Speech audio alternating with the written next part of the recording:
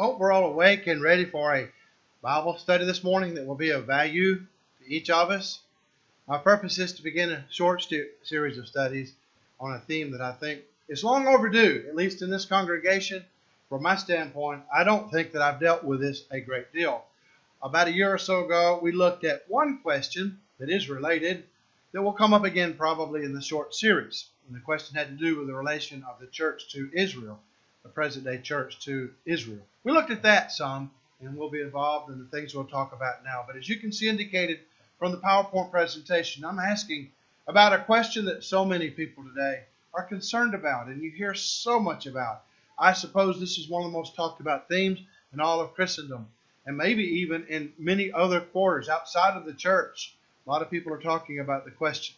You hear it said that very soon the Lord is coming again. Some of our hymns, we have ideas like that have creeped in to our various song books. Soon He's coming back to welcome me, or far beyond the starry sky. We confidently affirm we know He's coming back soon. Our Lord is coming soon. Jesus is coming soon, morning or night or noon. And one of the stanzas even says the signs of the time indicate that it's about to happen. And of course, this is a very, very popular point of view. Will there be a rapture right away? Is it coming in our time and generation? Will we all be carried into heaven? The viewpoint that argues that this will soon happen, and that we can see this from the signs of the times, and that there will be a tremendous rapture of the saints that could happen at any moment, is generally known as dispensational millenarianism. Wow, what a mouthful. Let's just break it down. It's not a hard thing to talk about. Although the subject of Bible prophecy can be detailed and involved. Let me say it's not hard to comprehend. It's just there's a lot of information. So we will do our best to break up the information into digestible segments. The word dispensational has to do with the dispensations or dealings of God with men. Generally, we could also use the synonym economy, God's different economies, how He administers His will to others and what He expects of men. We speak of three dispensations, the patriarchal, the Mosaic, and the Christian age. But dispensationalism, as it's elaborated today, holds that there are in fact 7 dispensations, that they correspond to the days of the creation week as outlined in the book of Genesis, but they refer to eons of time. Many of the more conservative fundamentalists among them say that the dispensations last about 1,000 years each. So you have 6,000 years of world history from this point, or from the time of the creation to this point. What does that mean? Well, we're right on the verge. The 7th dispensation is about to happen. Now, when you wed this idea with millenarianism, which is the belief in the coming millennium, you have the hybrid view which exists so prominent in our time. Of course, millennial means 1,000 years, and it's found in the book of Revelation, chapter 20, as we will discuss in some detail later. But suffice it to say, from this one reference to a 1,000-year reign of Christ upon earth, it is alleged by those who view this, then the whole idea of millenarianism comes into being. It's very commonly taught. But it's been around a long time. It is popular in our era, but it goes back even to the early church, but not to the days of the apostles. Back in the early days, it was known as chiliasm, which comes from the Greek word for 1,000, in the idea of 1,000 years. Actually, the whole concept had its roots in Judaism, where if you look at some of the uninspired documents that came out in between the periods when Malachi, the last inspired prophet, wrote, and the beginning of the age that's the church age, as we say, roughly beginning with the gospel accounts, in that 400-year stretch, there were a lot of pieces of literature that came out, not by inspiration, and some of them dealt with what they call apocalyptic beliefs, belief in a physical messianic kingdom. The Jews had looked over the theocracy that was once theirs, the great kingdom, for example, under David, and they longed for the days like David, when they would be in control over a great deal of territory and have a great deal of hegemony in the world, sway and power over peoples around them, even cultural influences on others. And that had not happened in such a long period. They thought, well, when the Messiah comes, He will restore the kingdom in that physical sense. Then, after the days of Christianity had begun, into the 2nd and 3rd centuries, there were those among the Gnostics, for example, it is held one prominent one, Cerinthus, had believed in the idea of chiliasm, millenarianism. Also the Montanists, who came about in the later 2nd century, the so-called New Prophecy movement. Those who misunderstood the close of the New Testament era had occurred with the death of the last apostle and the death of the last person upon whom the apostle had laid his hands. When they failed to recognize that principle, they began claiming to have all kinds of charismatic gifts, and named after their leader from Phrygia, Montanus, this idea took off and was a heresy found throughout the ancient church for a long period of time, and they pushed ideas of Chiliasm, as well as a number of the so-called church fathers. We find some evidence of millenarianism being taught also in more recent works, such as in our colonial past, in the history of our nation. The famous Jonathan Edwards, the Sinners in the Hand of an Angry God preacher, as you recall that sermon, pushed this idea somewhat, as well as the brothers Increase and Cotton Mather and several others. In the 19th century, a group in England known as the Plymouth Brethren were really known for the ideas of millenarianism. Now let me add this. When we talk about premillennialism, we're referring to the theory that Christ will return for the second time prior to the millennium. So it's called premillennialism. And there are in the history of thinkers in Christendom those who have said it will come after the millennium. There will be a millennium first, and then Christ will return, post-millennialism. And then the third major option is the one that we will be defending, actually, which is called amillennialism, from the alpha privative in the Greek language, which makes a word negative, no millennium. So we're saying there will be no literal physical millennium. So those are the three basic views. But the Plymouth Brethren had an influence on one of their own, John Nelson Darby, who popularized these ideas and brought them to North America. And eventually these ideas worked their way into the tremendously successful Scofield Study Bible. Those are still available. It came out in the early part of the 20th century with a number of notes in the text that would explain the meaning of prophecies. And the problem was it did so from the millenarian dispensational point of view. So dispensationalism was really brought into the American psyche along about that period of time from this study Bible, and has had so much influence that is unbelievable. Today, I would say that the majority of Protestant, at least the conservative Protestant churches, are characterized by premillennial belief, dispensational premillennialism, though not all, but many are. And you know, today it seems those who are fundamentalists or who are Bible believers think that you have to equate belief in the inspiration of the Bible, trusting the Bible as the literal Word of God, with millenarianism. They think those two things are the same. That if you don't accept the premillennial point of view, then you don't see that the Bible is the literal Word of God. And they tried to lump us in with those who would deny so many clear teachings of an historical nature in Scripture, not recognizing that when Scripture intends to speak figuratively, it should be thus taken, and that when it intends to speak literally, we should so see it. They fail to make these distinctions, and this is where so much of the issue revolves around today. In the 1970s, I recall very vividly, as many of you still remember, we still hear about him, he's been on television a lot, the ideas of premillennialism were popularized by this prophecy professional, Hal Lindsey. Hal Lindsey was an extremely brilliant writer. I've read his late Great Planet Earth just again the other day. It's an easy read, quite interesting. I mean, he just had a knack for words. He keeps you spellbound when you read his book. He was even a pretty good Bible scholar with some impressive credentials from Dallas Theological Seminary. That ought to cue you in right there to the fact that he will be premillennial. Dallas Theological Seminary is generally a hotbed of premillennial beliefs. And he spread abroad these ideas so much that over 10 million copies of his book were sold. The most successful ever. He's known as the father of modern day prophecy, or the prophetic movement of our time. You cannot discount the role of Hal Lindsey in promoting these ideas, made into books and movies. And in fact, Orson Welles, the great voice of the War of the Worlds in 1938, narrated the late Great Planet Earth. So you can imagine how scary and how impressive that was. So this man has really done a tremendous job in spreading abroad these ideas in our culture. More recently, you have the works of Tim LaHaye and Jerry Jenkins, the Left Behind series. And look, there are at least what? 1, 2, 3, 4, 5, at least 12 or more that have come out already, made into movies, if you can call them films. I tried to watch one, Left Behind, the first one yesterday. with some quite well-known or actors rather. In my personal opinion, they're not watchable. So amateurishly done.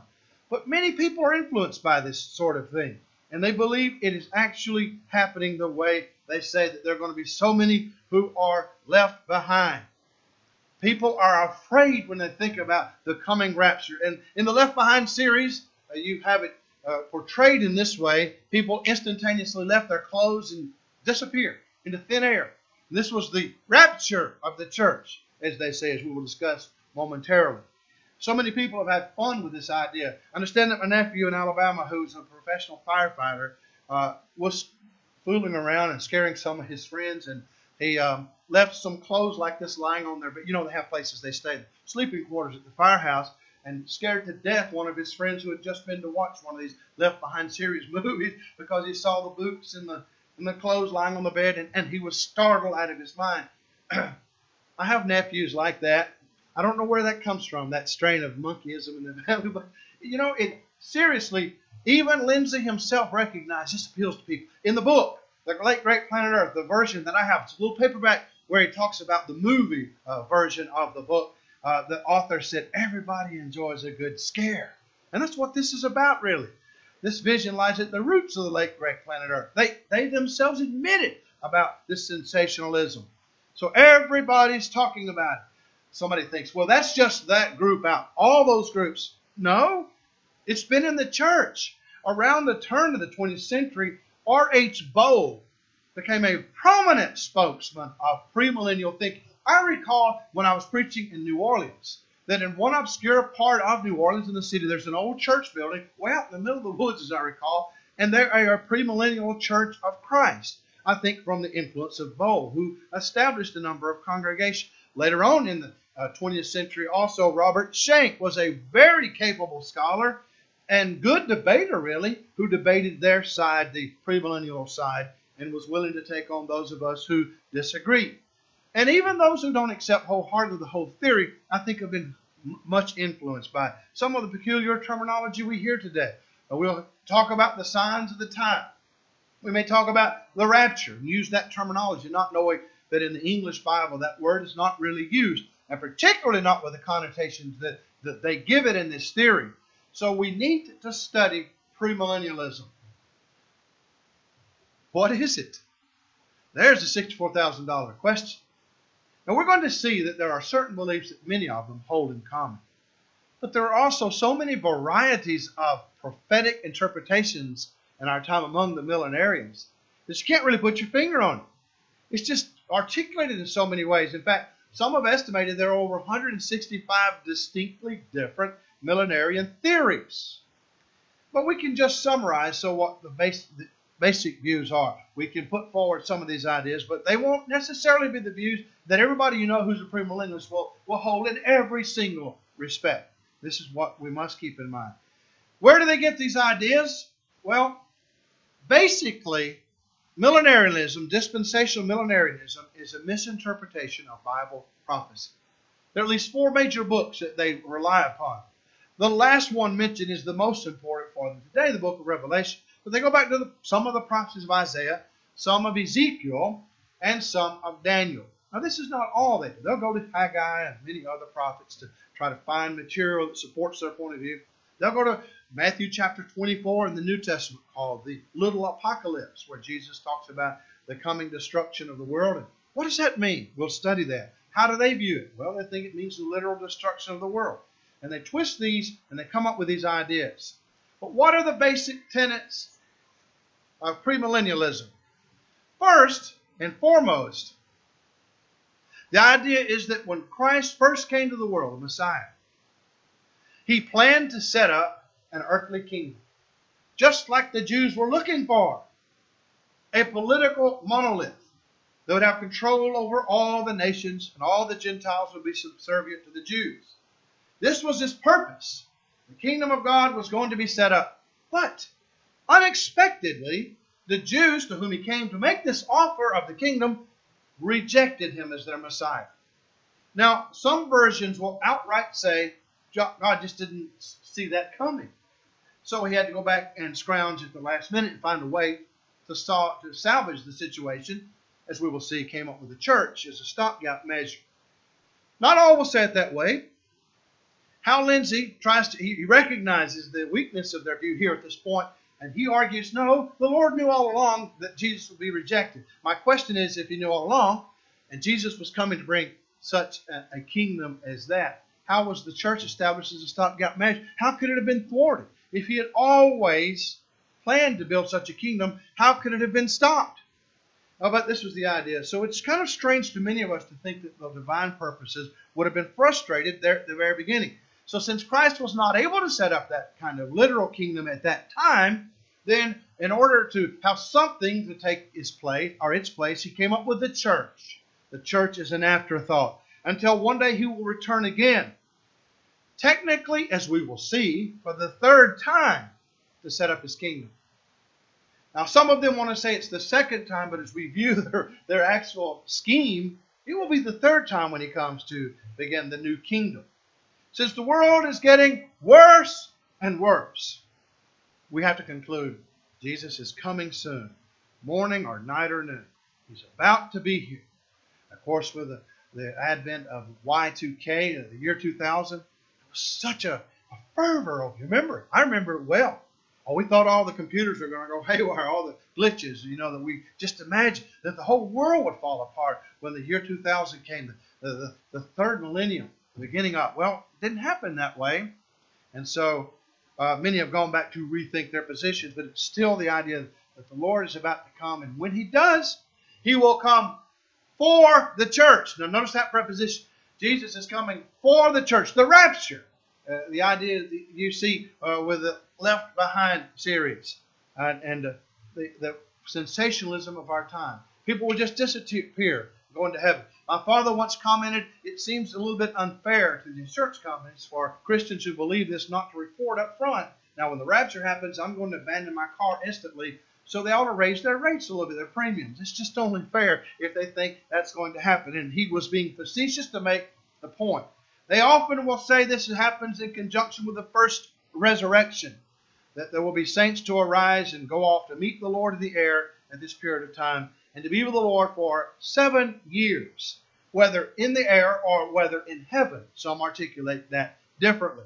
While they are away after the rapture, men will still be upon the earth. There will be countless people here, and a period of tribulation will begin, such as the world has never seen before. The great tribulation will take place. During that 7-year great tribulation, we can have two major divisions. First, the 3.5-year period when there will be a wholesale return of Jews from around the world who are now scattered in the dispersion back to Israel, literal Palestine. They will return to their homeland, all of them, and reestablish the old Jewish worship at Mount Moriah. Of course, you know now the Dome of the Rock sits there. It's an Islamic mosque. And there is no Jewish temple. There's just a portion of part of the foundation nearby the temple known as the Wailing Wall. But they're going to rebuild the temple and institute the old sacrifices of animals and start that priesthood all over again. In the second half of that 7-year Great Tribulation period will come the Battle of Armageddon. How many of us have heard of that? Everybody. You hear of it constantly. There will be a great battle between the forces of good and evil. The Antichrist will lead a large force, military force, to fight many others.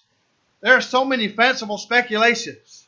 What was his name? Nikolai Carpathian, I think, in the Left Behind series. How clever. He was a Romanian. Grows up, this is sort of all like the devil child, sort of. Betty reminded me, there have been so many of this genre that crop up on it. The devil child, Rosemary's Baby. All this sort of thing happens. So he comes into power and he rises to prominence in the parliament in Romania.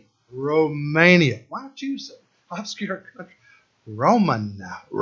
I get it. Romania goes back to Rome. So he arises and Nikolai ends up being the great Antichrist, and he becomes the leader of the European Union. The 10 nations of the European... Wait a minute.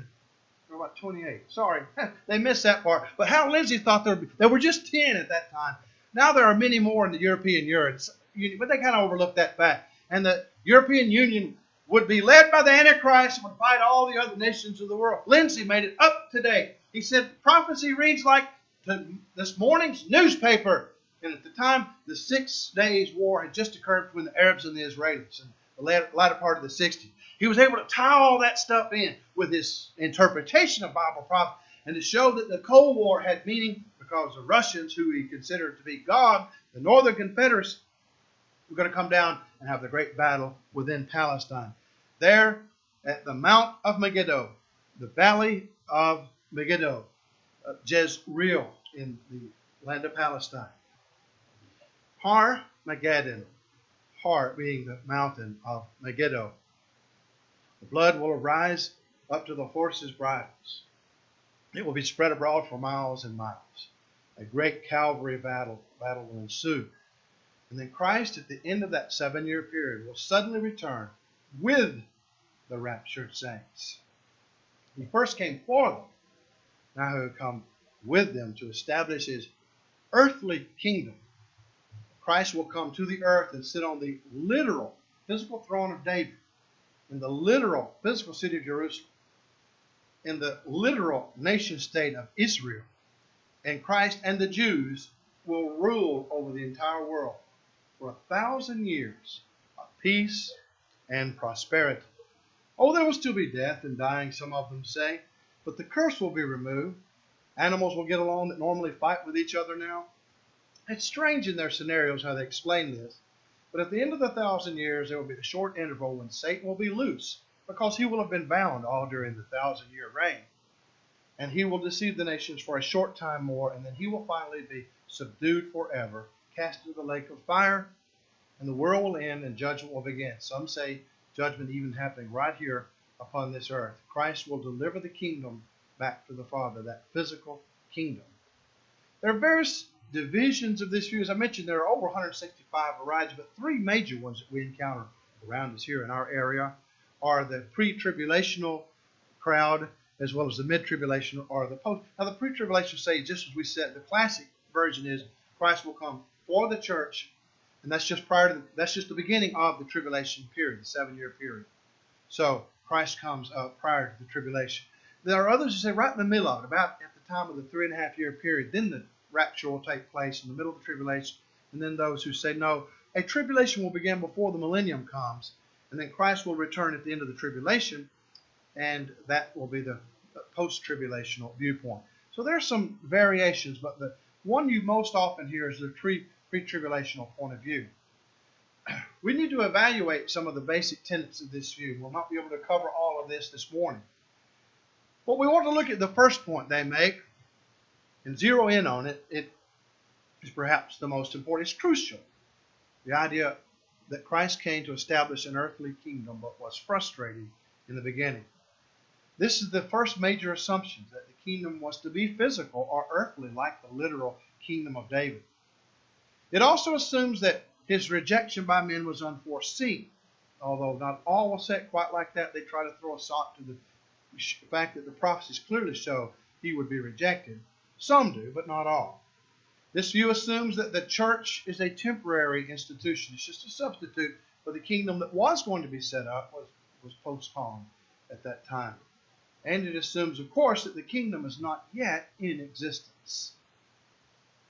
And what do we need to do to demonstrate the folly of this view?